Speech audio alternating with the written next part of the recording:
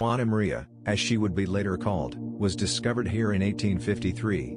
By then she had already lived on that island, alone for 18 years. When she was found, Juana Maria was wearing a dress made of cormorant feathers and was living in a hut made of whale bones and brush.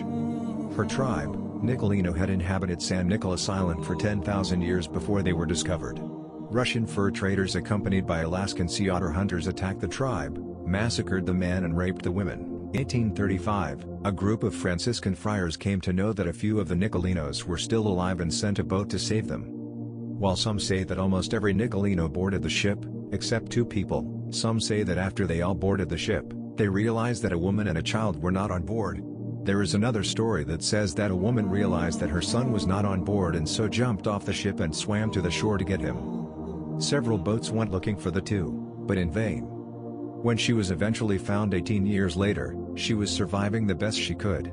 She killed seals, ducks, and had made a house of whale bones.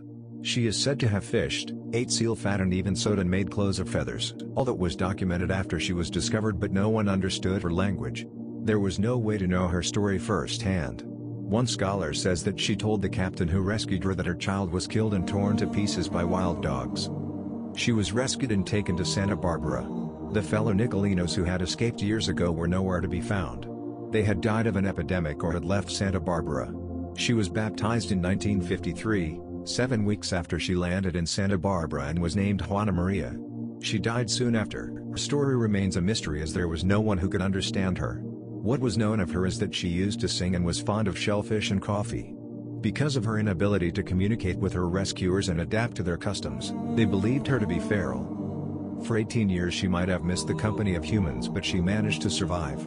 Maybe rescuing Juana Maria was no rescuing at all.